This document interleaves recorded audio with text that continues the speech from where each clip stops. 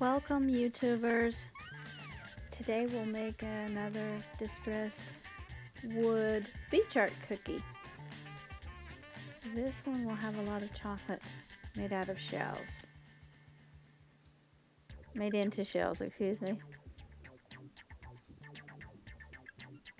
There's a starfish, a couple of different ways, the conch, and I don't know what they're all called actually. And this is where I'm using just the regular white modeling chocolate. I don't want the bright because I'm going to put color. And the seashell has a little bit of a tinge to it, so this white does too. And here I'm just going to roll it out. Okay, I'm going to get one end skinnier than the other. I'm going to put a hole in the very end. And now I'm going to start at the small end and just roll it up.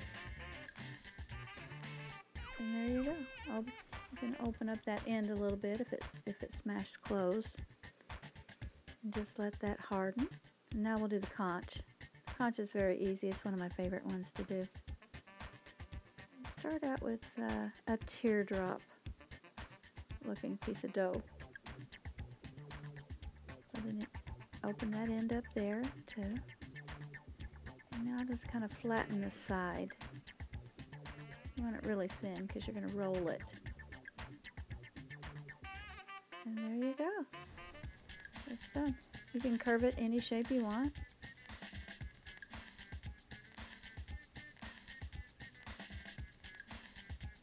And now we'll do the starfish.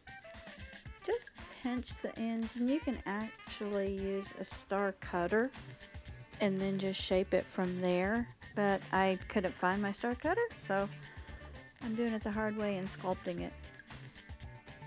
And you can use a paintbrush to get in those little corners, and just kind of smooth out your legs.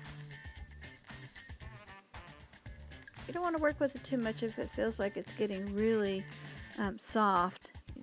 Put it down and let it harden up a little bit. And once again, you don't want these to be perfect. And we're gonna kind of do like the front of one and the back of one because both sides have a unique look to them. So that's why I'm making two here.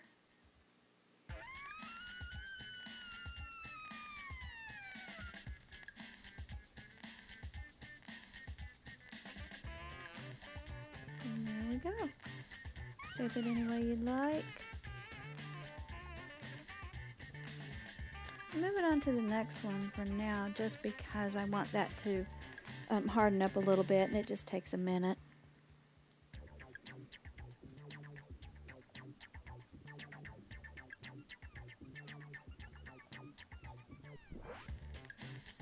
And these are the smaller ones.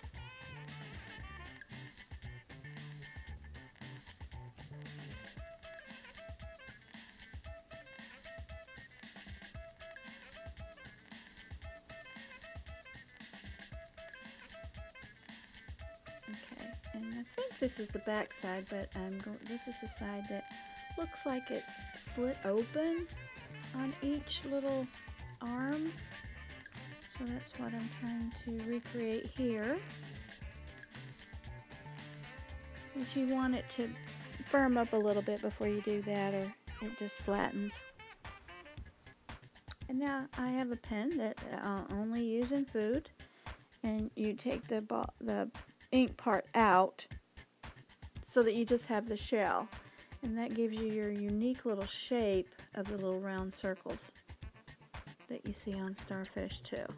That works for a lot of things, so keep a pen in your toolbox.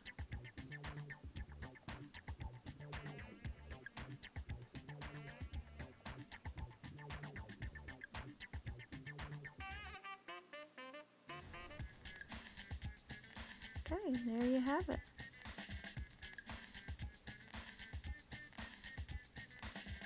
I'm using rose gold luster dust and pearl luster dust. I'm just going to kind of put the both of them on, mix them up. And as you see over there, I made some little sugar pearls too. I'm not sure if I filmed that or not, but I put those in there and colored them too. And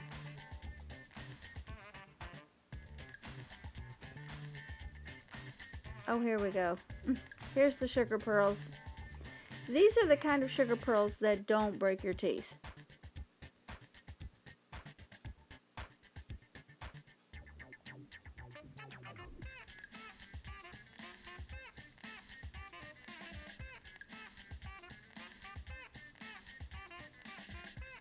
And there I'm putting just the pearl on them. I have rose on the other side. These are just the pearl. Now if you want these bright white, you can do them bright white. They do look pretty, the pearl part does.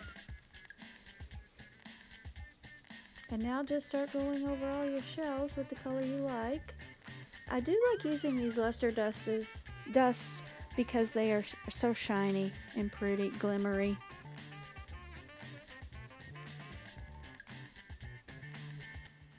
I'm going to try to get it a little bit darker inside that slit part we made.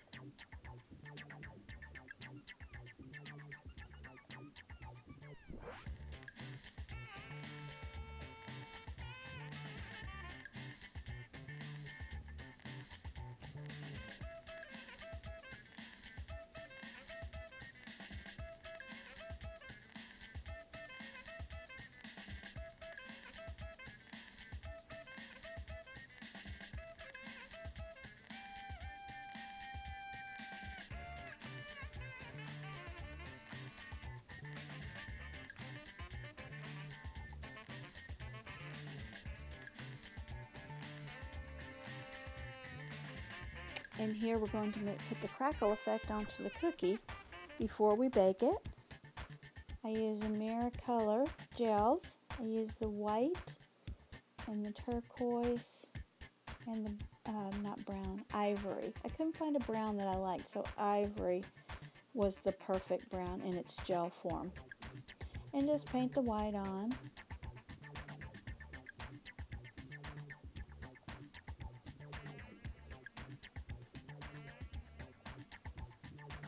Now make sure once you get it all covered that you use your brush to make a whole sweep of the cookie and not leave any lines. Don't lift up from one side to the next for your final. And I use the turquoise to represent the water. Now here's the frosting sheets that I use. And I have this little handy dandy mold and I don't remember where I got it, but it's little hearts, but it looks like net. So it makes a cute net, and then I'll also show you the burlap mold to make your netting. And you want to cut these frosting sheets up in little squares, peel the back off.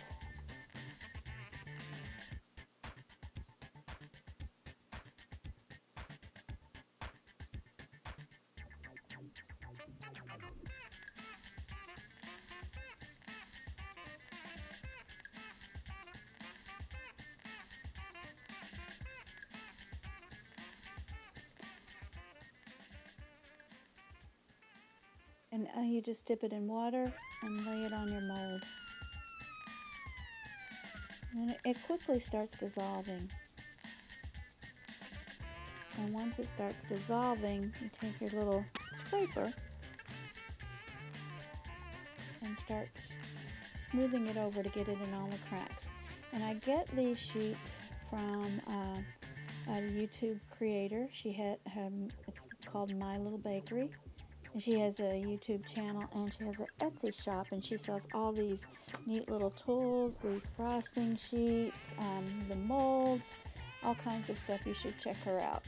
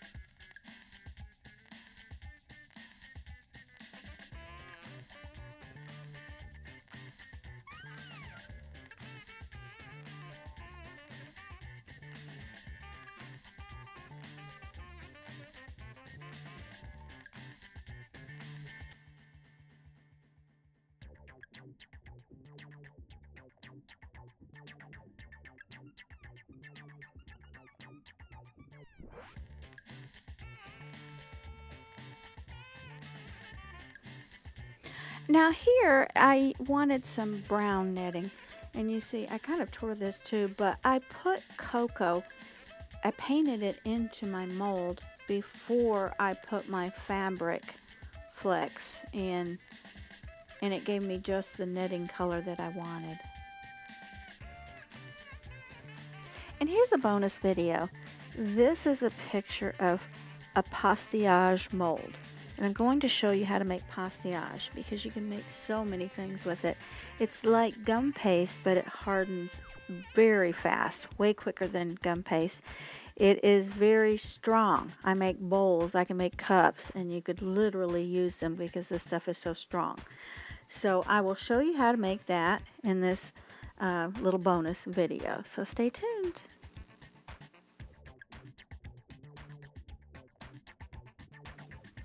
And I'm just going to add water, gelatin, and glucose. And you can use Karo instead of if you don't have any glucose. Glucose is much stronger and it's better to use. So you'll want to use less Karo because it's thinner than glucose. And just mix those all together. It's hard to get the glucose out of the bowl because it's so tough. And then pop those in the microwave for about a minute.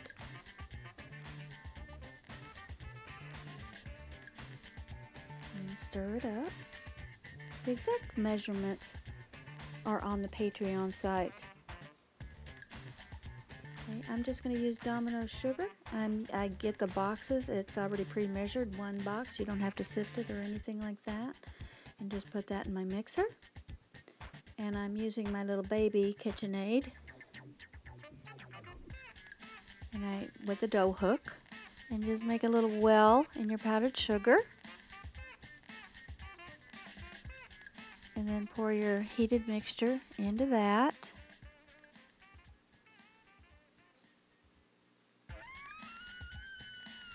And then you just turn your mixer on low until that all mixes together. And then you just want to keep on mixing it. As it combines, you can turn your mixer up faster. And once it's all combined, you want to just keep mixing that till it turns into a dough and starts creeping up your hook.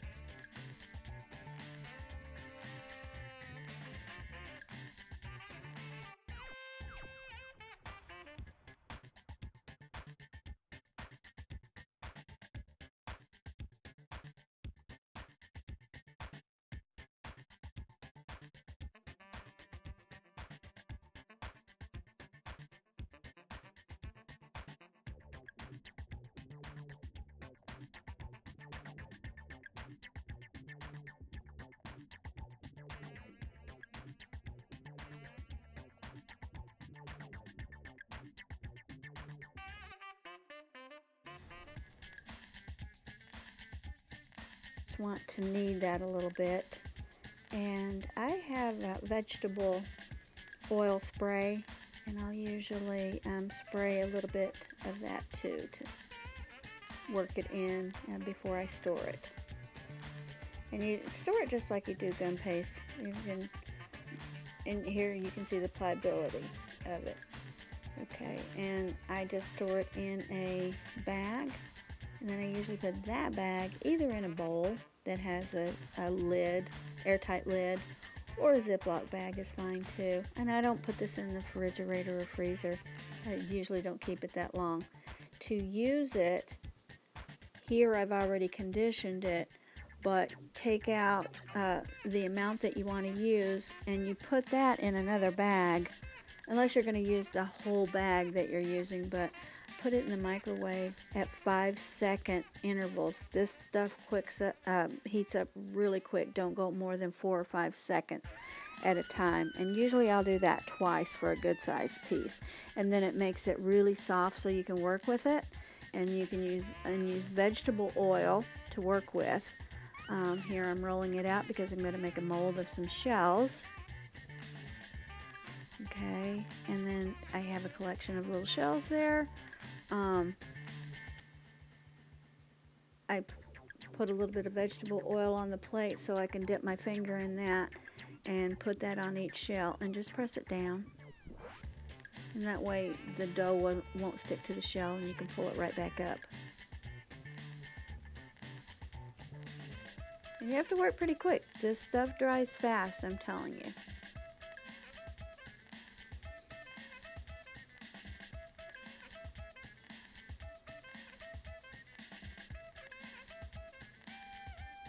And you can make a mold of just about anything. I have made huge molds. I make molds of bowls and stuff like that.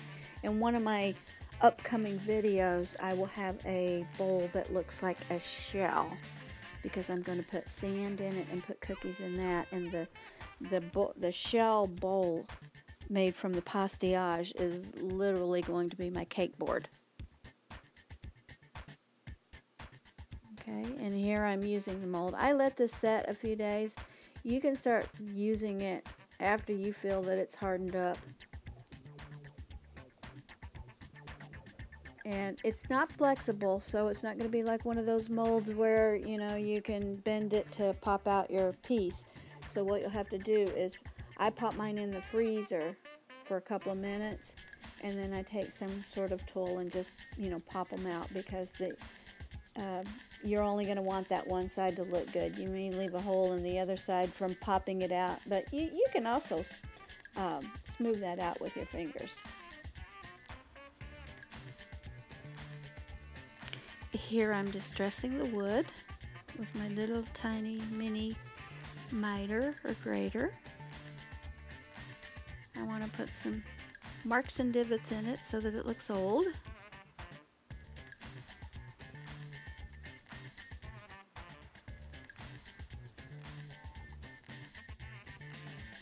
And now we'll add the net, and I'm just going to put that on with royal icing. And I'm just going to kind of ruffle it up here and there so it looks like it's, you know, sloppy looking.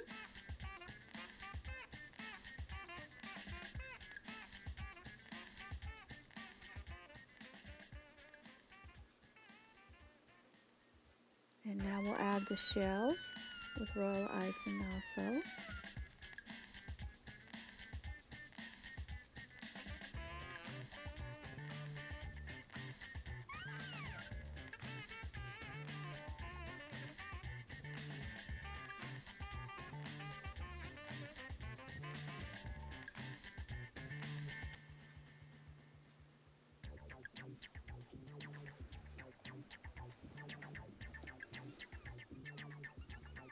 And there you have it.